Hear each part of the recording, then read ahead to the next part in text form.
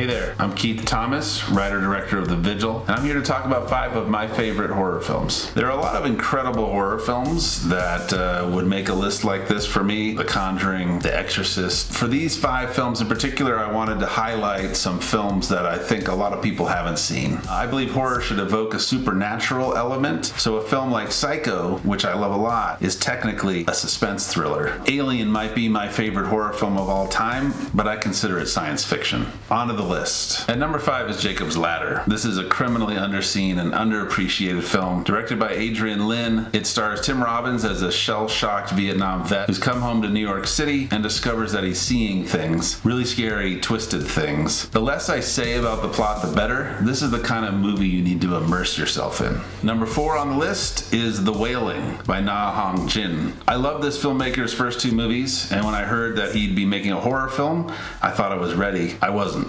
Impeccably shot, deeply emotional and disturbing, The Wailing is an epic possession film that feels both intimate and devastatingly strange. It's scary, it's funny, it's a roller coaster ride. Number 3 is Possession from 1981. Andrzej Zulawski's movie is unique, just like all his work. The film stars Isabella Adjani and Sam Neill. It's set in Berlin and it's about a really intense, really messed up relationship that goes insanely off the rails. The cinematography is stunning, the acting is ferocious, and there is a creature in this movie that has never been duplicated. You'll know it when you see it.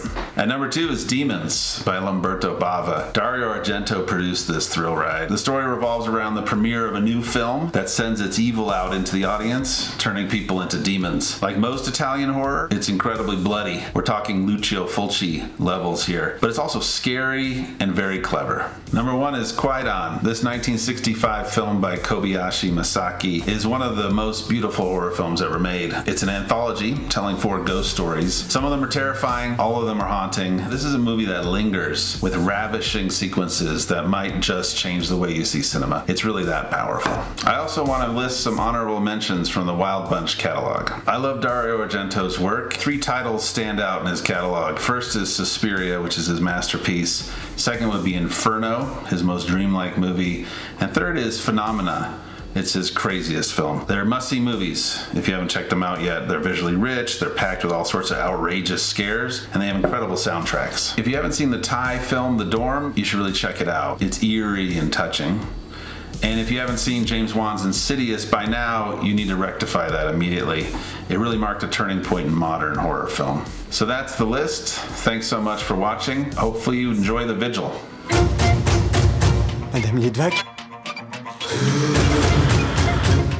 Quelque chose hante cette maison. Il faut qu'on s'en aille maintenant. Si vous partez, le magique vous fera revenir au rempart.